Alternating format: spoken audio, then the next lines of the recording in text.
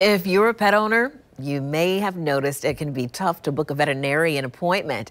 The American Veterinary Medical Association says there's a shortage of veterinarians nationwide. But as News4Jax reporter Brianna Andrews tells us, it's not because of the boom in pandemic puppy adoptions. Veterinarians have the highest turnover rate in the medical field, according to the American Veterinary Medical Association.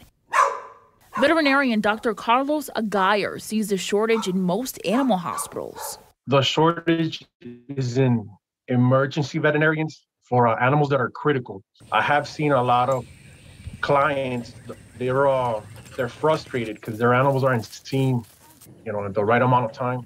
Poor work-life balance, stress, and not feeling valued are top 3 reasons for this turnout.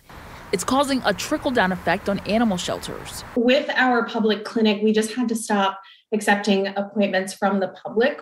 Veterinarians who decided to stick around also have heavy workloads. Dr. Aguirre encourages pet owners to practice preventative care. Pet owners should be more proactive in trying to schedule, with their primary to get preventive care so they don't end up at the ER. Some of these conditions are preventable. While vets are in short supply, demand is up, and as of now, there's no expected date when the shortage will end. Brianna Andrews, Channel 4, the local station.